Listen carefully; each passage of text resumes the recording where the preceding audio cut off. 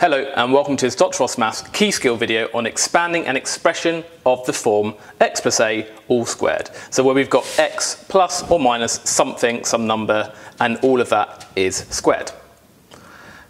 Now in a previous video we saw how to expand out two brackets. Now what x plus 3 all squared means is x plus 3 multiplied by itself, because if you think about it, if I just had 4 squared, that just means 4 times 4, doesn't it? That's what squared means. You times this thing by itself. 4 gets multiplied by itself, and that would be 16. So x plus 3 squared means x plus 3 multiplied by itself. So in the previous video, we saw how to expand out two brackets.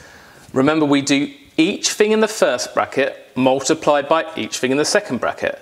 So each thing in the first bracket, that x gets multiplied by each thing in the second bracket, so the first times the first thing, the first times the second thing, and then we do the second thing in this first bracket multiplied by each of the things in the second bracket. So this 3 gets multiplied by the x, and this 3 gets multiplied by the 3. So you should have 4 different combinations if there's 2 things in each bracket. So let's do that. The x gets multiplied by the x, which is x squared.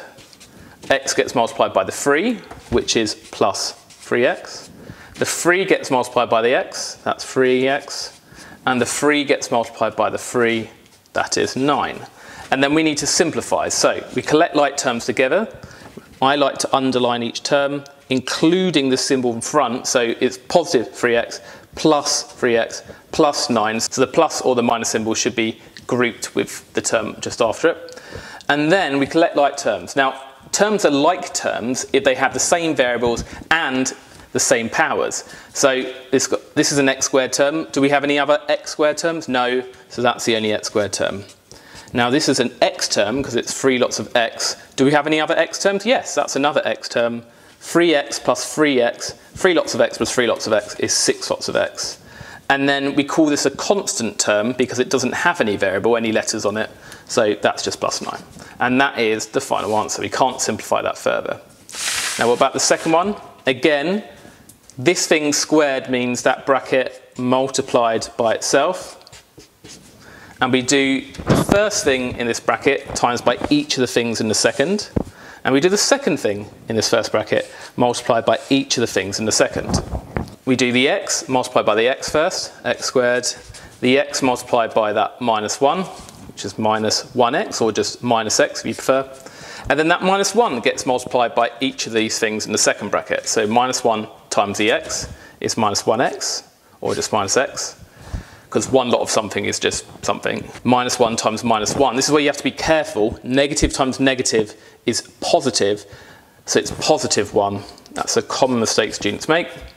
And then let's just collect like terms. This is the only x squared term, so that's just x squared. We got minus 1 lot of x minus another lot of x, that's minus 2 lots of x.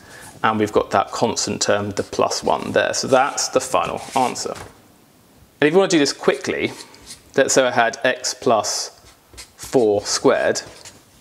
You do the first thing squared, so that's x squared. Then you multiply the two terms together and double it. So x times 4 is 4x, doubled is 8x.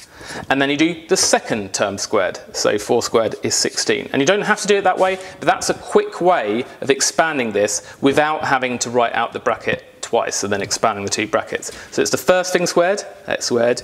You multiply the two things together and double it, that gives you the 8x. And you do the second thing squared, that gives you the 16. So that's a nice little shortcut there.